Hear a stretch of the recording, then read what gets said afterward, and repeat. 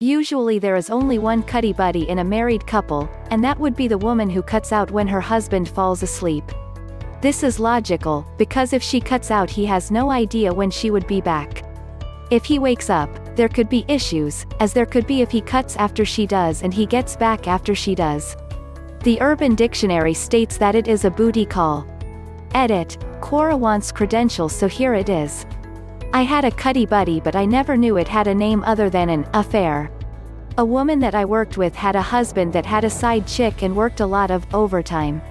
We got together for lunch frequently and had fantastic sex. Shaw asked me if she could come over after he came home so we could have leisurely sex multiple times. I gave her a key to my apartment and she would come over and wake me getting into my bed. We would have sex, cuddle up, fool around, and have sex again. We would cuddle a while, shower and do it doggy sometimes or mostly feel each other up. Then she would go home, or we would sleep together until very late, then she would go home.